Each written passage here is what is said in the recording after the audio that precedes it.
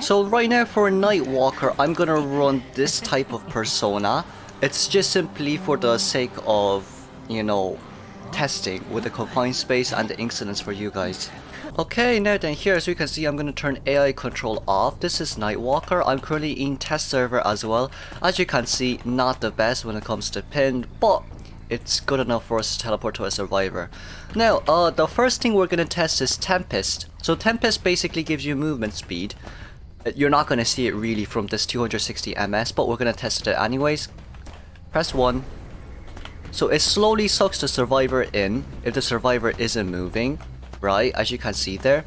How much does it suck? Let's see. So Perfumer is currently, you know what? Let's suck Perfumer towards the tree first.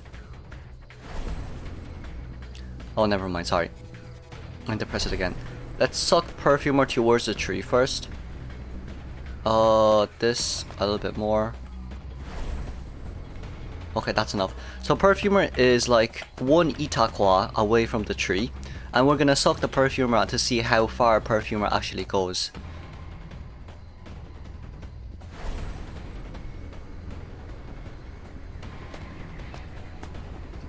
So if the survivor is standing still, not from here, so it's 1 Ithaqua away. So from here to all the way Perfumer over there. So that's how far Itaqua can suck survivors. Is it? Am I using the right phrase? I don't think suck is the right phrase, I won't lie. Okay, so that's one thing tested. So how far can Itaqua suck survivors? That's one thing tested, and as you can see on our bottom side of the screen as well, basically it just, you know, stacks the Tempest. Now for our second test will be, can Itaqua's Wind Gust, can Itaqua's Tempest go through walls? So as we can see, this is a wall here, Perfumer's there. Let's try it. So it does seem like it goes through walls, so that's a nice thing as well. Let's teleport to another survivor. Not you for now. Okay, let's teleport towards the Cordy here. So as we can see, Cordy is in between the pallets. Now, if I want to suck Cordy here, would Cordy go closer towards the wall, even if we don't see Cordy here? Okay, we did that. We're gonna teleport through. It seems like Cordy was not sucked through, sadly. Let's try it in this direction.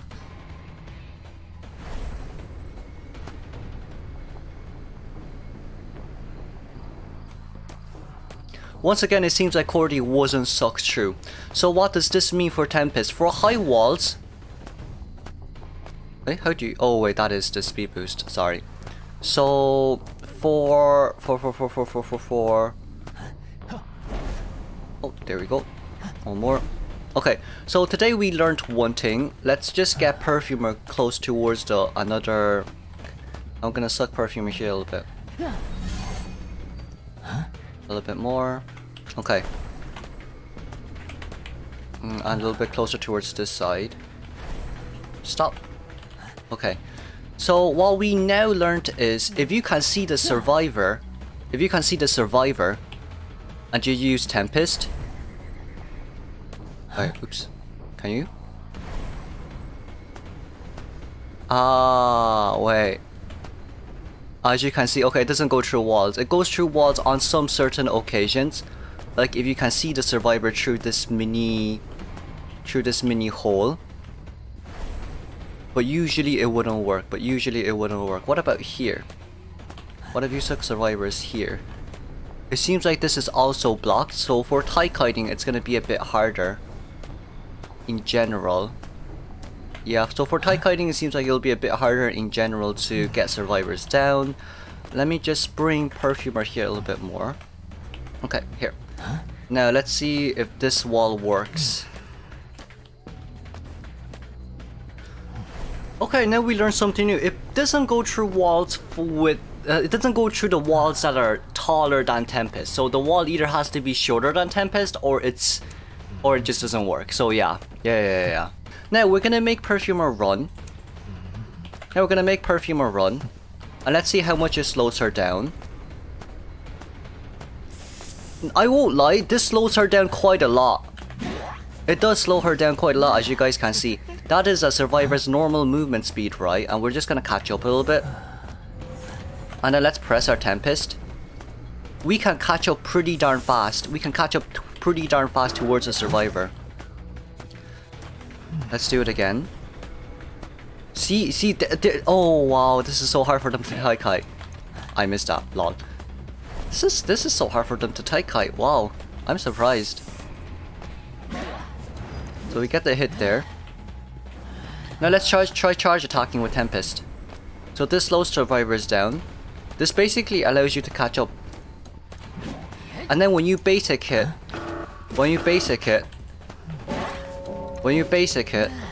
it cancels it. But like as you guys see here as well, right? His charge attack is pretty... I think it's pretty short. Let's cancel the AI control and teleport to a survivor. Let's stand here. So he doesn't... So this is his range. In general, this is his attack range. Okay, this isn't his attack range or charge attack. Still a little bit low. I feel like his charge attack and his basic attack is the same range.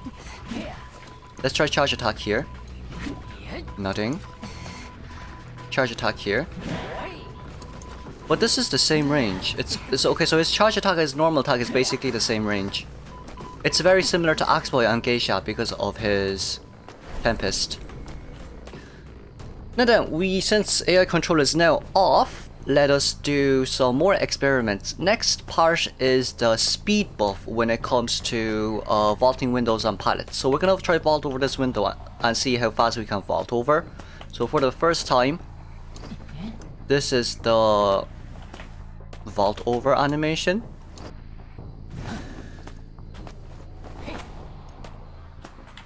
And it also locks the window. Let's try it again.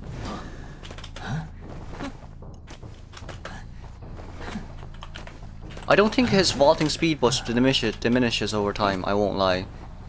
Okay, so basically what you can do is you can use a speed buff and then use Tempest to catch up to survivors even faster. I think that's great, I won't lie, I think that's great. So that's one thing we know. Now we want a survivor to put down pallets.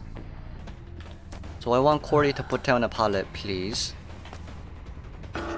Okay, so Cordy has placed down a pallet. We're gonna try vault over this pallet now. Vaulting is alt. Ooh, it's very fast. It's very fast, and this vault speed doesn't diminish over time. As you guys can see, it doesn't diminish over time, it's still very fast. Now let's try catch up to Cordy, right, with the speed buff. So we see Cordy, speed buff, Tempest. We basically move very fast. Ithaqua is a high chase hunter. Oh, that's not bad then, but you just need to be very careful of his hitbox, of course. Now the second part of all of it, of course, is his suction. As we guys can see, the radius does get thinner, and there's a small animation, but it doesn't suck if you're not in range, of course. There, as you guys can see. Okay, let's see if we can suck perfume from here through the window. So you can basically suck survivors through windows. Okay, thank you very much. For skill 2 basically, does it deal damage is the question when it dashes to survivors. We didn't dash properly. Skill 2 doesn't deal survivors, but it stops when it reaches the survivor. So let's do it again. There you go. Frame issues, there you go. Now let's try pressing. So we're gonna press our speed buff. We're gonna change the caps lock. We're gonna suck the Cordy in while we're in speed buff. And then we can hit Cordy. So from what I understand, one of the combos that you could do, since you have the very fast vaulting buff, right, is equip the vaulting buff first, change, suction, because you can move during suction, and then vault over. But then you can do this in green pin, not with red pin. Red pin is just sad. Red pin is just sad overall. Let me try it again. So 2, caps lock, suction, Oh, for God's sake, I didn't change properly. Let's do it again. 2, caps lock, suction, and then I can vault. So you can vault fast. So even with red pin, you can do it to a certain extent. Okay, so that's a nice thing. That's a nice thing. So what did we go over? We went over his skill 1 ability, his skill 2 ability, and I think it's good overall. I feel like Insolence is definitely needed with him. I feel like Insolence is definitely needed with him. There should be a perfumer here. Like, if you guys can see, you can cancel it anytime you want. You can basically cancel it anytime you want, and it also slows the survivors down by a lot. But the problem with this, I think, really is just tie kiting in like small maps. In big maps, he's definitely really good because there's not like that many big areas like high walls. But with small maps, he has a huge problem. But like, this is really fun to do. This is really fun to do. I won't lie. He stacks 1 stack of Tempest every time. He gains 1 stack of Nightwalker every time he uses Tempest. I think that's great though. But of course, you consume it whenever you use your skill 2 ability, like the speed buff here and the dash here. But of course, I think it's really nice how like you're not like only in one area, because you can suck survivors back, which is really nice. I think this is a really nice ability, especially with the fact that you slow survivors down by a lot as well. So let's turn it on. See, you can suck survivors. Let's suck again. If they get behind that though, let's change now. So let's Windwalker. She's not slowed, sorry. Let's speed buff and then Windwalker. Okay, she's still not slowed because of the walls. That's okay. Let's speed buff and then Windwalker. See how much she's slowed. Whenever I think whenever they use an ability, it also gets like push pulled back a little bit, which is nice. But it's probably only for like animation type skill ability users. So Windwalker again, getting your movement speed buff. See how much they're sucked back. That is so nice. But his charge attack, his basic attack is really bad. It's really bad. His hitbox is surprisingly short.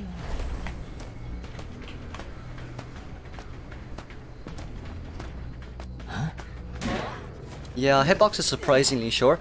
But that's going to be it for Itaqua's in-depth analysis for today. We basically tested out a lot. First is his dash. Second is his suction, in which you can basically use when he's moving. The radius is a little bit turner, but that's okay. And then you have Tempest. And then you have the fast vaulting over. I think this is brilliant. I love this personally. I wouldn't vault over pallets with this, but I do love this personally. So yeah, that's all that there is from me for today, and I will see you all in the next video. Bye bye then. Come here. Come here. Come. Yeah, his attack range. You know what? Let's check his attack range before we go, shall we? Let's check his attack range before we go. Let's see his attack range. Let's see his attack range. Normal attack is 3.2 meters, but launching is 0.37. Okay, let's compare it with Geisha. 2.7 meters, 3.2 meters. Oh! Ithaqua actually has a longer range. What about charge attack? Charge attack is 3.46. Charge attack for Geisha is 3.0. Oh, okay, that's interesting. What about Axe Boy? 3.12. No, 3.04. Oh, actually, it's not bad, but it's still short. But anyways, bye bye for now.